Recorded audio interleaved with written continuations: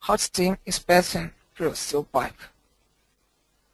This orange is a steel pipe, and the steam is passing through this. Also, this steel pipe is insulated by the asbestos, and our task is to calculate the outer radius of the insulation, or the thickness of the insulation layer, which provides a range of heat losses of 2100 watts.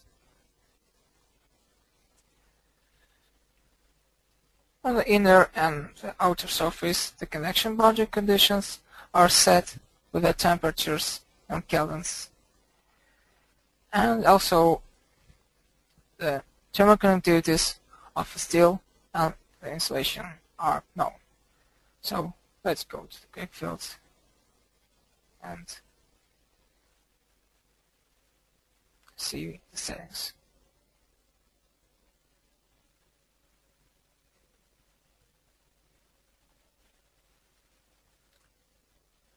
That's my geometry.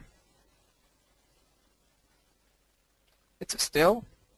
Now it's displayed. And that's asbestos. Now thermal conductivities are set here, of course. Also, I have the edge labels inside. Convection boundary conditions are set here.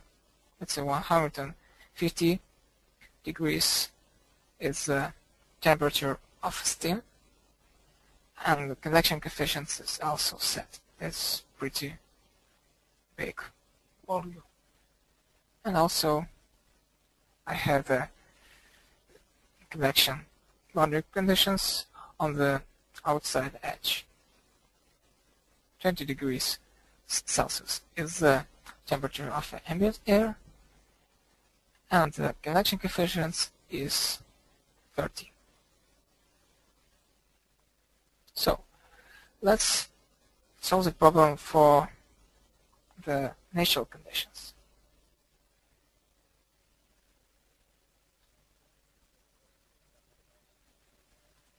That's the temperature distribution. Let's calculate the heat flux passing through this, through the pipe.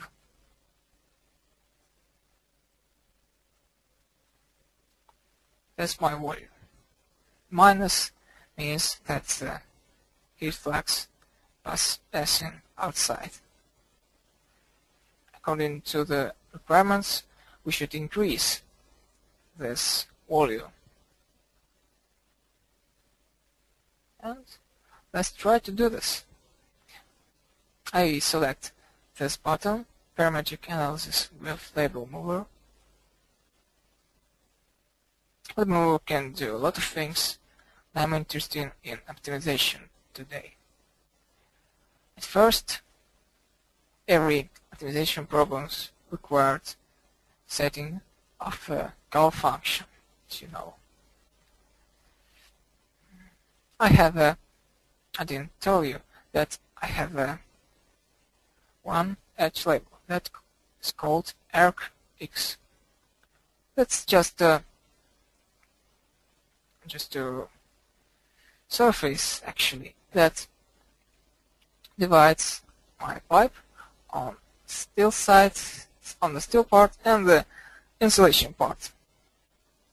And the heat flux is passing through this surface as through each of the surface too. Okay. And I'd like to set the heat flux close to minus 2100. It means that the heat flux passing through the cylindrical surface divided by this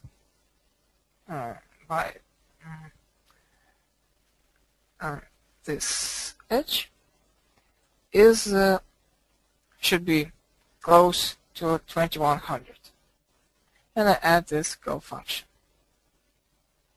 Also, I should add variations. It means that I should change something in my problem. I will scale the outside edge. The type of variation is the geometric variation. Method is scaling, and the factor will be within 0.5 and 2. And I select outside and press add. Okay. And now I can do optimization. On the 0 step, QuickField solves the problem for the initial conditions, and that's a value that I have already shown you. On first step, QuickField increase the radius of the outside edge, and it leads to the reduction of heat flux, but it's contrary to our task. And on the second step, the scale factor reduced it, and it's now less than 1. It means that the outer radius of the insulation reduced. And on step number 7, QuickField found the best solution, very close to the goal function of 2100. Let's take a look at the settings of this problem. That's my new geometry. As you can see, the insulation layer became thinner, and that's my new radius. That's about 104 millimeters. And let's make sure that the heat flux is about 2100 indeed.